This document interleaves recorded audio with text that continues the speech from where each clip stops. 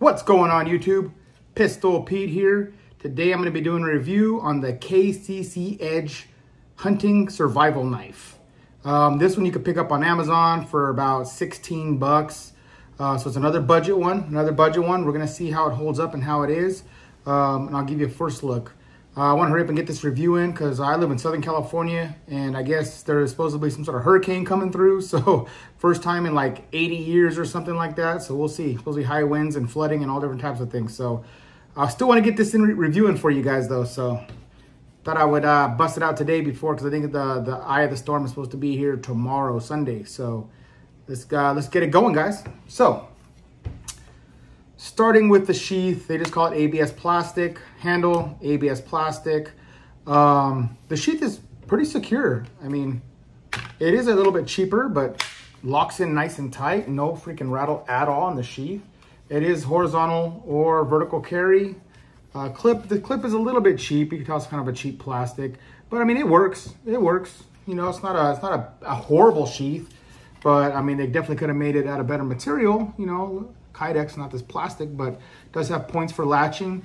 You can take this off, and if you want to take this off and just strap it to a bag or something. So it's not too bad. I'll give them that. It's not too bad for 16 bucks. The handle material, I'm going to say feels cheap. It's just cheap plastic, but I have to say the ergonomics of it feel pretty good in the hand. The knife feels, it like squeezes and melts into your hand really well. The jimping is really good where it's at. The grinds are, it's okay. This is a Chinese-made knife, and it is 3CR13 stainless steel is the blade material type. It is cool that you can take off the handles if you wanted to and put something else on, make your own, I guess. But and you can see it's a full tang, but it's a hidden full tang. So this part right here is covered with plastic. The texturing on here is actually pretty nice. It does give you pretty good texture, pretty good grip. When you grab it, it feels good in the hand. Like I said, it melts into the hand. So I'll say the ergonomics on the grip are great. It does have this little hook here for, you know, so your hand doesn't slide up on the blade. This one here came sharp, but it didn't come razor sharp. You know, it's not hair popping sharp like some of the other ones, like when I did the test for the Gao hunting knife that I did. But it's sharp. Let me just see. We'll see right now. It's taken off some hair. Yeah, not really. Not really. I mean, it's a little bit of hair coming off there, popping off. So it's not razor sharp, but it's sharp enough. The point is real pointy. It's pointy. Again, the grind work on it is not that great.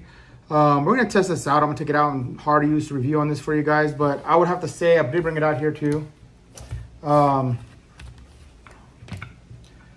This one here, which is the gate. I think it's called Gateway or Galloway. I forget the name of it. Sorry about that, guys. But this one to me, this one's 12 bucks. So this one's 16, 12 bucks. For me, this one has a better fit and finish, has better materials for sure. It feels better in the hand. And this, you know, you saw the review on this. It held up fine, batoning and everything else and throwing it. So we'll see how this one holds up, how this hand, I'm serious, I want to see how this handle holds up. I want to see if this plastic breaks when I throw it or start batoning if anything comes loose. But, you know, thickness, it's about the same thickness. Maybe a little bit thinner here. But, you know, all in all, it's not horrible. It's not horrible. Again, for under 20 bucks, that's not bad. You know, but I haven't tested it yet, so I can't really give 100% of my opinion. But just so far, I would take this one just on fit and finish and the grind work and the sharpness. This came out razor blade out of the box. This one obviously just, yeah, it's sharp, but it's not hair popping. So I would definitely take the KCCedge. Not the KCCedge knife. I'll take the Gao knife here. I call it here GOW, I guess, or GW. I think it's when I go back before I go outside, I'll let you guys know again. I think it's either Galloway or Gateway. I keep forgetting the damn name of this one. But it's another budget one, 12 bucks on Amazon as well. And this one has been tested and tried and true so far, you know, and I've kept a good edge, still sharp as hell, sharper than this one. Okay, well, enough talk. Let's take this out and put it to work. All right, let's try a bottle cut and see how this slices. Ooh. Well, I nicked it, but I got it. So I just didn't. That cut pretty clean. Look at that. Yeah, pretty sharp. Pretty sharp. Again, not hair popping sharp, but sharp enough to do the deed. Okay, we'll do some little bit of chopping with it. I know this isn't designed for chopping. It's more like a little bit of a bushcraft, more for, you know, skinning and feather sticking and things like that. But I got to test it. I want to see if the handles hold up, if they come loose, or if the edge chips or rolls or things like that. So I do this little stress on that for doing chopping with it, you know, just for testing. And I forgot to mention, this is a 5-inch blade length and 6-inch handle, so it's 11 inches overall. Totally forgot to mention that in the beginning here. So all right, let's see how it holds up.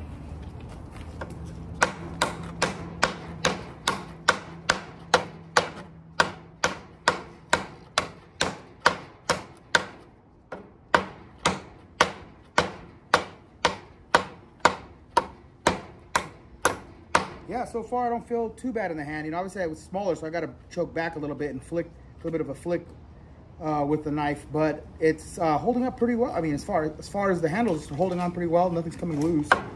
And then get a few hard whacks here, and then we'll check the edge. Check that edge.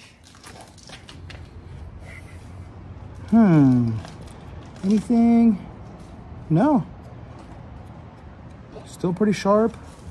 No folds, no nicks. I don't see anything like that. No damage.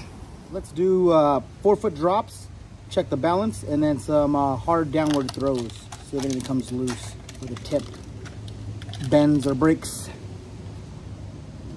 Wow, that was straight as an arrow. Let's see here. Oh, I think that was me. I let go a little bit too, flicked it with my thumb here. There we go. Yeah, not bad. All right, let's do a hard downward throw. Move. The dog's out of the way here.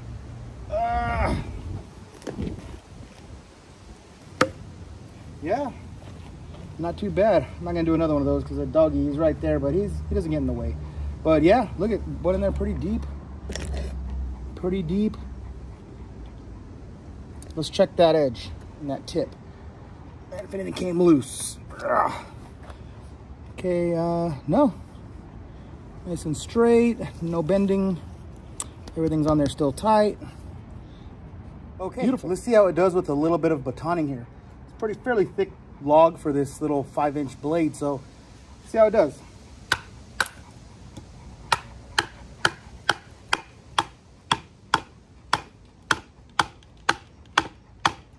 Making that crack in there. See that, guys? Damn. Splitting it pretty good. Let's see.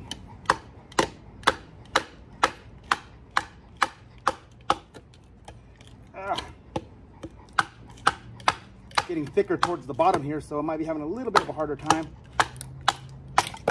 No, I made it through. Let's try it again. Looks okay. Let's do another piece.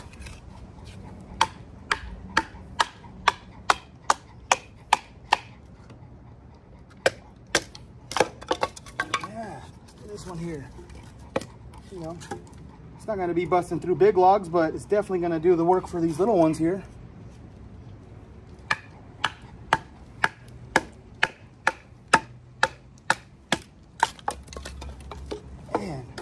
Not bad. Let's do one more.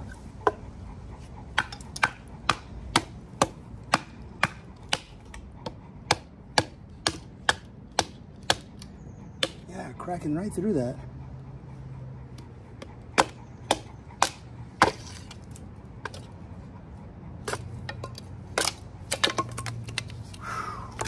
Not bad, not bad. Got some feather sticking here. See how it carves.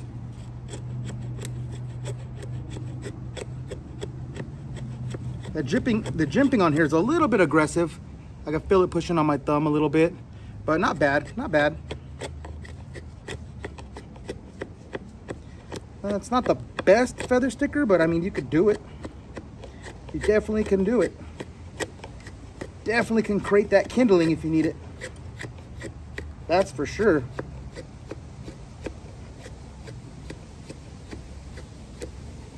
Look at that. I would say you can accomplish your goals with this.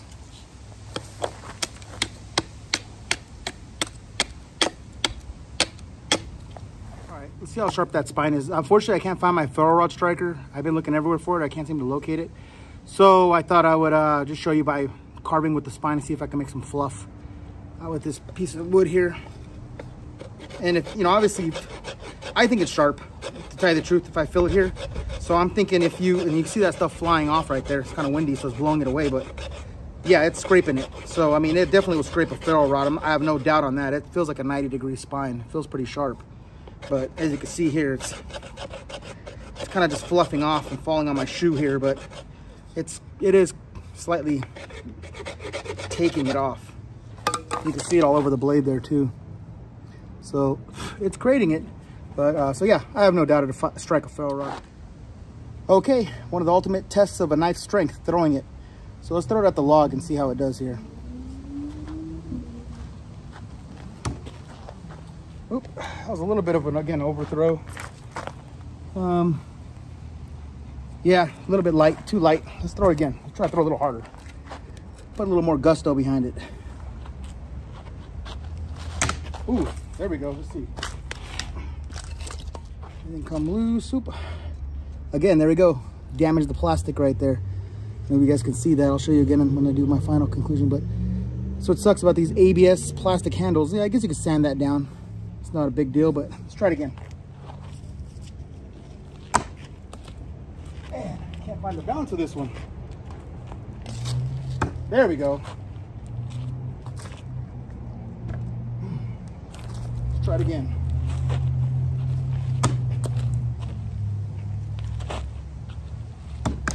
For some reason, I can't find the balance on this. All right, I'm gonna try to throw it by the blade now and do a half spin here. There we go. That's stuck in. You see that? Yeah. All righty.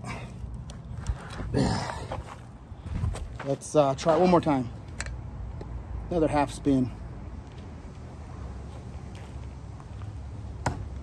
Boom. Not bad. Okay, let's do a little bit of stabbing, a little bit of prying. I'm not gonna do a lot of prying because this is just a stainless 3CR13, so not too tough. Let's see. Any damage? Yeah. The tip did bend slightly. If you guys can see that, it's slightly to the, there's a little bit of a curve there, slightly to the right. So the edge looks okay, but the tip didn't hold up too well.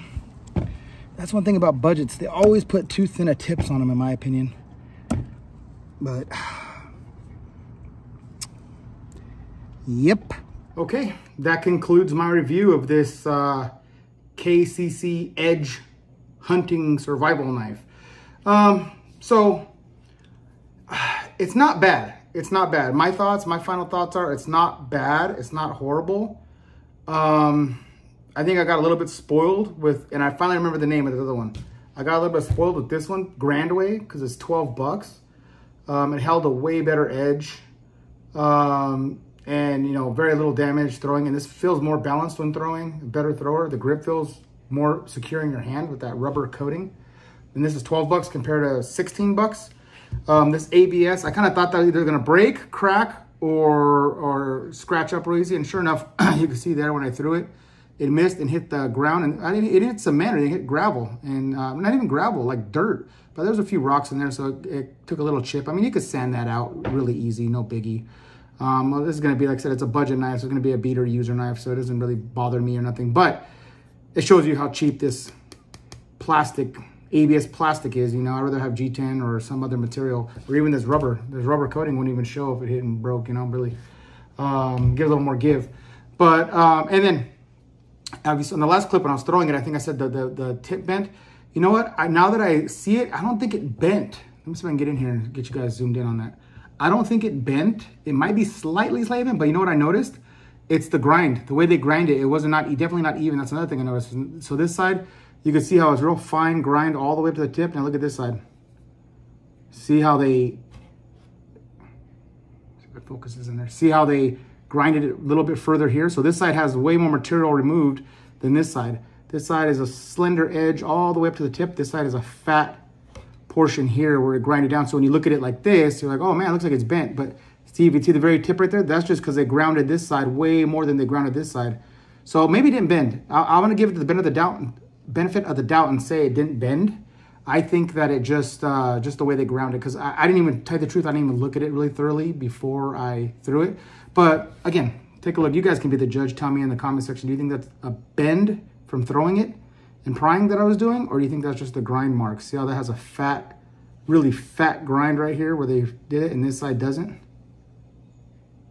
So I'm thinking it's just the grind marks that make it look like it's bent. It's not really a bend. And again, even if it is a bend, it's a minute bend. This thing, I batoned with it. It held up to the stuff, so it's not a bad knife. I'm not gonna give this a fail. It's definitely not a fail. The handle is okay. This surprisingly was a little bit uncomfortable. See how they put that jimping there? If they left that smooth, that'd have been a little better. Because when you're batoning or you're chopping, this kind of rides up against your front of your finger right here and creates friction right in here.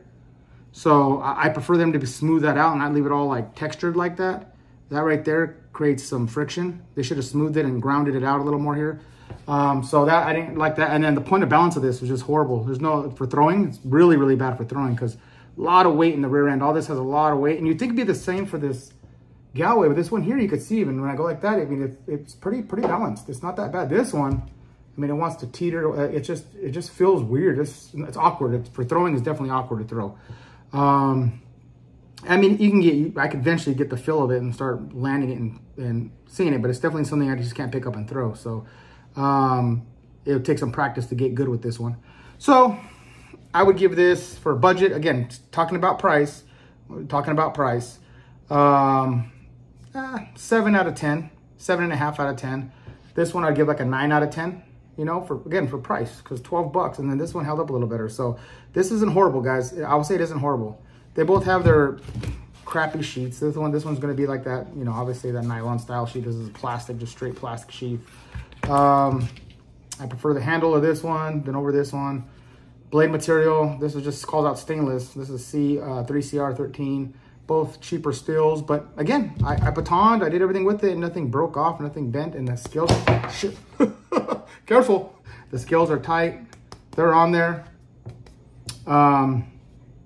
Just make sure I don't stab myself in the chest. Good thing this thing is kind of dull. Yeah, and it's still the same sharpness. It's still the same sharpness as before I took it out, so it didn't get too much duller than what it was. It definitely wasn't razor sharp, but it was sharp. Yeah. That's it, guys. For this one, please like, subscribe, and share. And until next knife, gun, or whatever.